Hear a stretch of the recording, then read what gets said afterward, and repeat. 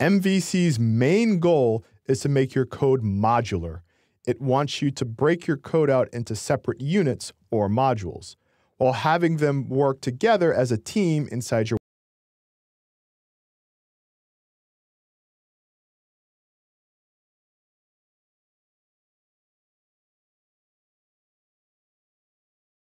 script.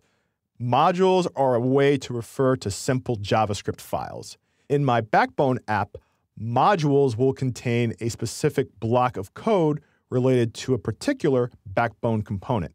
So, in other words, code related to a Backbone model would be placed in a JavaScript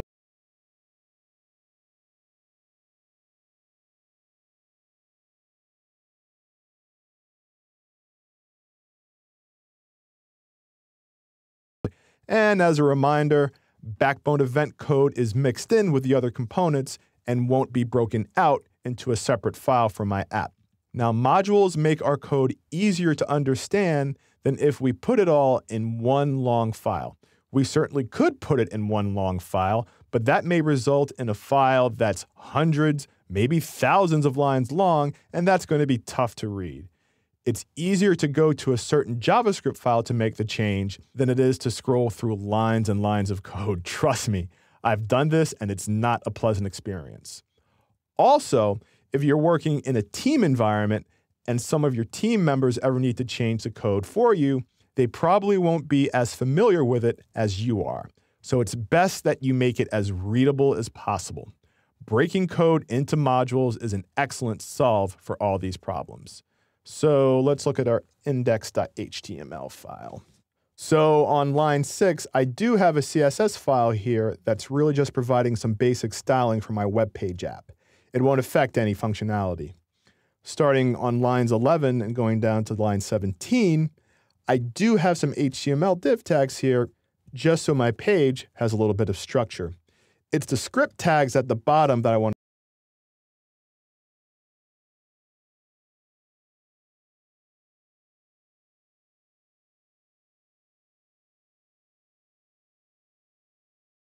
jQuery.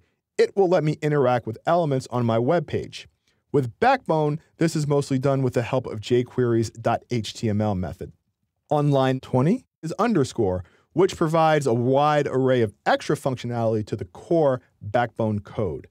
The two things I'll be using underscore for in my web app will be to cycle through all of our data, which we need to do so we can get it onto a web page, and to also define the areas on my web page where this data will be placed. This will be done with the help of underscore templates. Now, Backbone is listed next on line 21.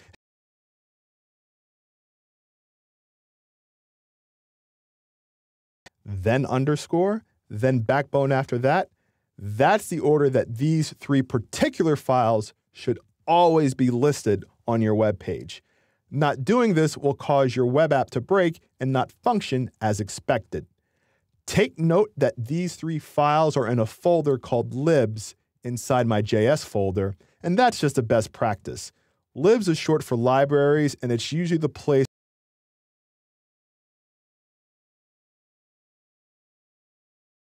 flower model.js, and it's in a folder called models inside my JS folder. My model code will go here.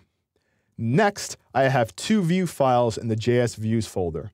On line 23, I have singleflowerview.js, and on line 24, I have another one called allflowers.js. These files will display my model information on my web page, and each one has a distinct responsibility. Singleflowerview.js will define the HTML layout for a single model on my web page, while the allflowers.js file will do the same thing, but for a collection of models instead of just one single model on its own. On line 25 is a reference to allflowers.js, and it's located in my JS collections folder. This is how I'll define my collection.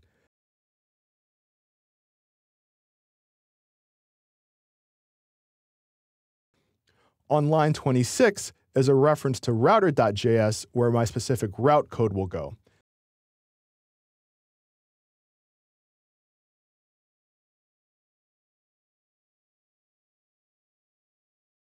at the root of my JS folder, and it's the file where I'll place commands that actually implement all these modules. The separate model files, view files, and so on are basically how I'm configuring my application. But I need to actually execute this configured code at some point. These executions will occur in Flower app.js. Now, arranging your code like this does take some getting used to. Jumping from one file to another to make different changes is